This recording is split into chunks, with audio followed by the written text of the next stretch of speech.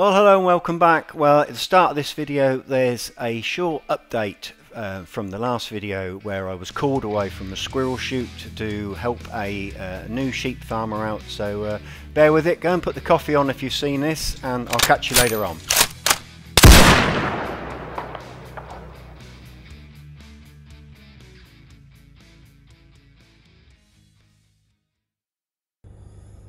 Well, it's now 10 to 8. As you can see, I've got changed. I had a phone call shortly after that video I did at the squirrel feeder station from one of the farmers where my high seat is at the cattle farm. He's got a neighbouring farmer who's a shepherd, and he's been having lots of lambs taken, so he phoned and asked could I help him out. So quick phone call to that farmer, and I'm here now waiting for him to meet me at the end of this lane so I can go and do a site survey and recce while it's still daylight, just for safety's sake. I don't want to go shooting in the dark not knowing the land I'm on. So I've got about 40 minutes of daylight left, which is plenty for the farmer and I to go around, establish the best place to sit in relation to what the wind's doing. So tonight with me I've got my 243 with the Pulsar C50 on. Not my most favourite methods of shooting foxes with an infrared light, but my Thermion's away having some work done to it, so I'll make the best of it. I've had a couple of goes over at the sheep farm where I shoot before in the high seat, and had a couple of foxes there, but still having a few teething problems with getting used to shooting with infrared. So let's hope tonight is successful for the farmer, because I know he's like Graham, he's not getting any sleep. Well, that's how we left the last video. So this thing came from nowhere, and there'll be an explanation of how it can get around without being seen in the next clip of video.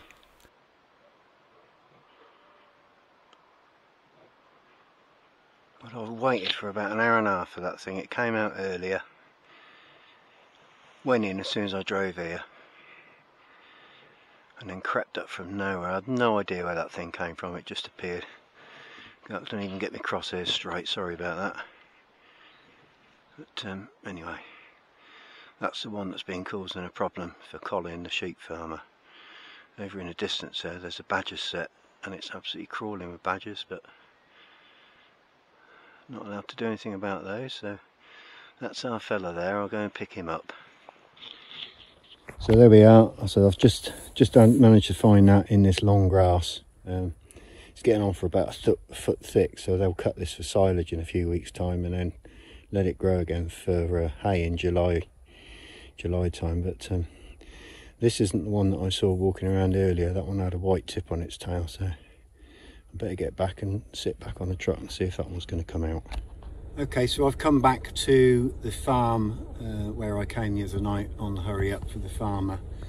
His sheep are over to the right hand side of me, but the other night I managed to shoot a vixen in the far field. But I know not a lot of people understand what ridge and furrow means. Well, it's an old, I think it might have been medieval way of farming to drain the land. So I'm going to drive over what appears to be a flat field here. Now I know Robin, who shoots over on the east coast of England, it's all flat there, the fenland, so this would be a good one for you, Robin. This is why foxes can creep up on you. One minute you see them and the next minute you don't, and the next time you see them they're about 300 yards away. Well, hopefully this demonstration will prove to you what severe ridge and furrow fields are like.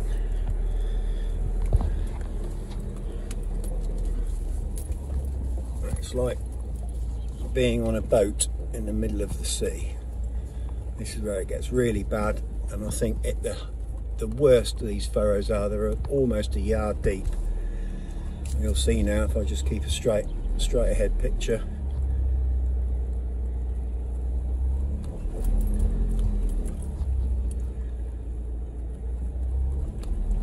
And this causes a problem with the foxes, because they get in these furrows and they can travel a long way without coming back up, even if they might not even come back into sight again. So where I'm going to go tonight is somewhere between these bushes, because I've seen a big dog fox in the next field across, just sort of loitering around looking for scraps to eat. So I'm going to park up between some of these once I get through this rough North Sea, and we'll get set up there. So you're never too old to make rookie mistakes, and I've done a rookie mistake tonight. I was fiddling around with my scope, noticed this chap coming out in the field, shot it, and then realised I hadn't put the recorder on. So I think this is probably the dog that I saw. Yeah, it's the dog fox. So this is probably the partner to the one I shot the other night. He's in lovely condition. Well, he was. I've just phoned Colin the farmer. He's thrilled to bits. I haven't even bothered ranging this, but I'll show you where I've shot him from. My cart's over there. I don't know whether you'll see that if I zoom up. I've just parked the car in front of that bush so it just breaks the outline up line, not skyline. But still daylight. It's 8 when I shot him. So I'm going to go back, hang him up, and then see if we get another one come out. Well, no doubt you've just seen the fox that I shot at 8:10. And like a plank, I forgot to put the scope into record because I'd been busy fiddling around changing the reticles and finding a reticle that would correlate to my Strelok app on the phone just for distances. Now this scope, the C50, I've now set this to the moonlight setting. Obviously it's still in colour, but it's now 8:30, so it's just gone, as you can see.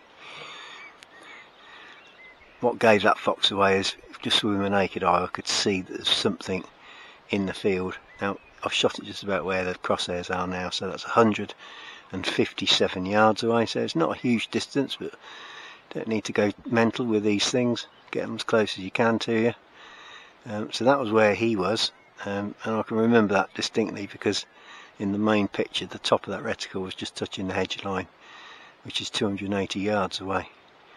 So we're sort of halfway between me and the hedge.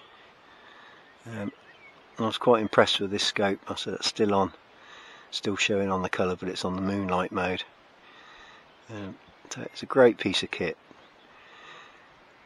I'll just see if there's another one. I doubt there will be because I've had the pair now.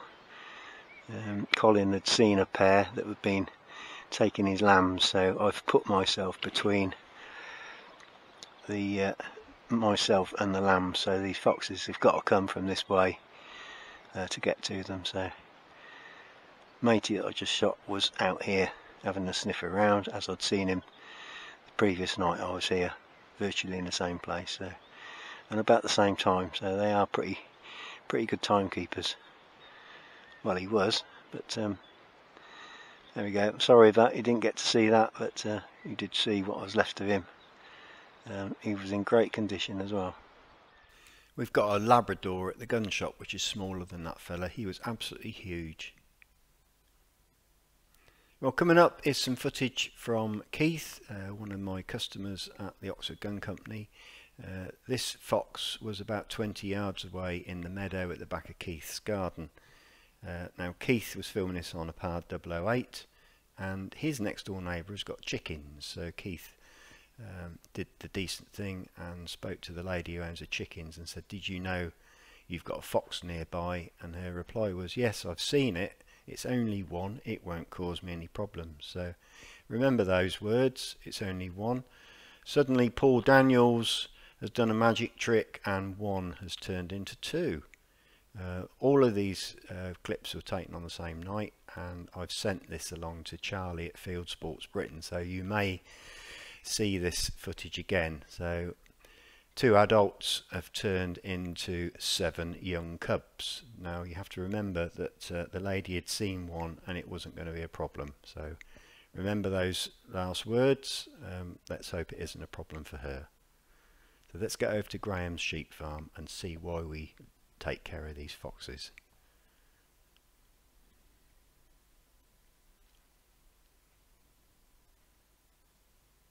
There's only one, remember.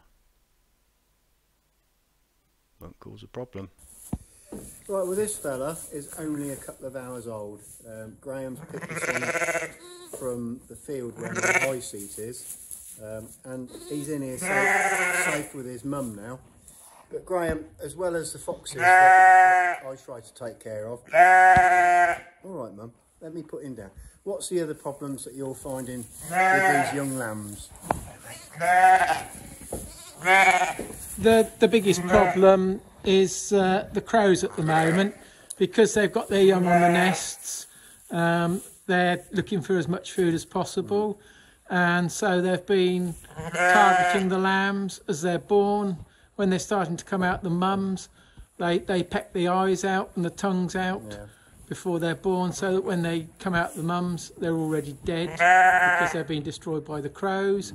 I did pick one up the other night. Well, it's first thing in the morning I picked it up. While it was sleeping overnight, it got attacked by the crows, and there was blood everywhere, so it was obviously killed while it was still alive. The tongue had gone and the eyes had gone. Well, it's light now at 4:30 in the morning, isn't it? And the birds are awake because I can hear the birds singing, so that's the prime sort of hunting time for these crows out looking for an easy meal. And unfortunately, our little friend down here counts as an easy meal to these things. But anyway, there'll be a little clip of video that I did with Munch last night, clearing a few of the rook's nests, the same rookery that we were at this time last year for Graham. So Munch has now got a very sore shoulder, and we did have a couple of hours fun. So a fruitless evening tonight from the high seat. There was one fox that I did see way across over in the airfield, but way out of range and certainly not worth taking a shot at. So Graham, I know you could probably count the number of hours sleep on one hand that he's had this week. And it's the same for Colin, the other farmer where I went on the hurry up last week. They're both working very hard. They're both lone farmers. Graham, you've got about 350 ewes here, I think, haven't you, that you look after? Yeah, there's somewhere around about that, but we are reducing the flock to make it more manageable. Well, so it's just you, isn't it? Yep. And I know Mrs. Farmer helps out every now and again, but Graham will be here all night, and he'll be here and have his breakfast brought for him in the morning. So thanks very much, Graham, for sharing this with us. It's nice that people understand that your type of farming isn't a 9-to-5 job. So you're here all night, all day, and bringing these little fellas into the world. So he's going to be safe tonight.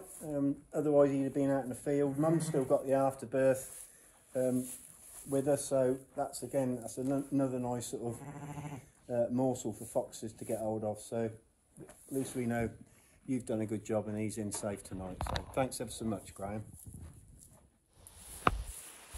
Right, these mums have got their heads in stocks so that they don't bash the lambs about. We've had to foster some surplus lambs onto them because their lambs were taken by the predators as they were being born, so they lost their lambs at birth. That's why they're in the stocks, having lambs fostered onto them from surplus mums. And is this a regular thing you have to do? Frequently farmers have to do this with the surplus lambs to get them onto other ewes that have unfortunately lost their lambs. Yes, so it happens throughout the lambing community. I can remember last year you actually skinned a dead lamb, so the mum of that lamb would accept an orphan lamb. That was right, wasn't it? That's probably, I did that to one that had had a lamb that had been on her and suckling her for 2 or 3 days or a week or so. Whereas if they've never smelt the lamb, there is more chance that they will just accept one off of another mum by going in the claps. Yeah. There's our friend the fox. That's come all the way across.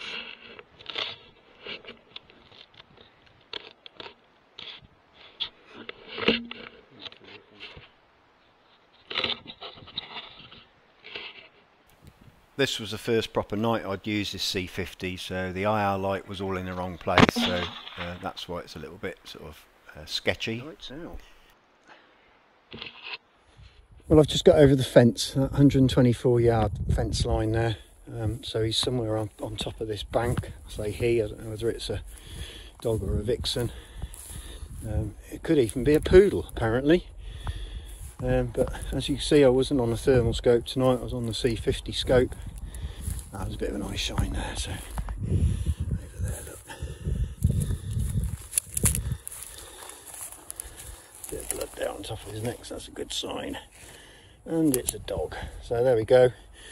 Graham had said he'd heard and seen one. This fella had come from a good 400 yards away, way over to my left hand side. I could see it running through the sheep in that field, so a brilliant result, and I'm sure Graham will be happy. He's got, there's a ewe that's about to lamb underneath those woods where Munch and I went crow shooting or rook shooting last year, so he's asked me to keep an eye on her, so that's one less to worry about with this chap. So go back and hot chocolate, I think. So that's one of Graham's water containers. That's 675 yards away from my position. Moving across, give you a better idea of how far across this airfield I can see. That collection of trees is 850 yards away.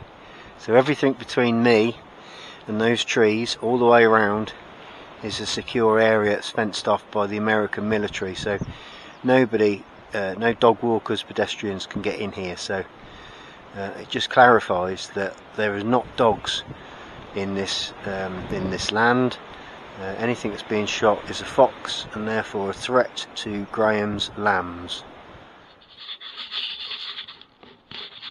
Here comes our little friend, Mr. Fox.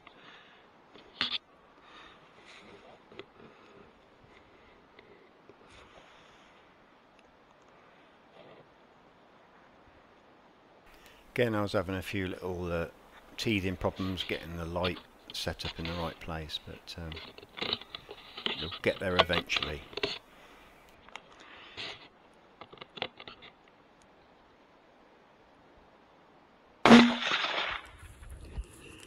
Well, this one had a bit of a spurt with adrenaline, and anyway, went down with the second one.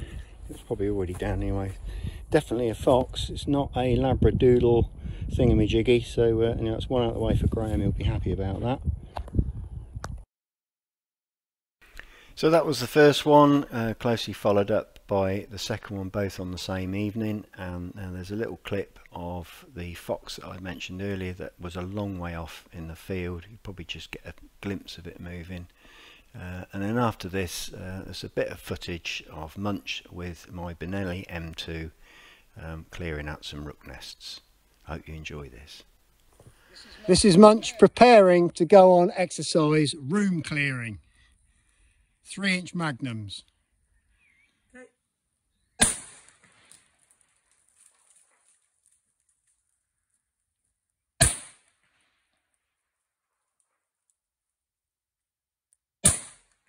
Flames and all. How's your shoulder? What a tart. Well, thank you very much for watching. Munch and I had a great couple of hours there. Thank you for Graham and Colin for giving us an insight in how hard you blokes work during the lambing season, and also the reason why we all go out and shoot the foxes and crows. Thanks for watching. Catch you on the next film. Cheerio!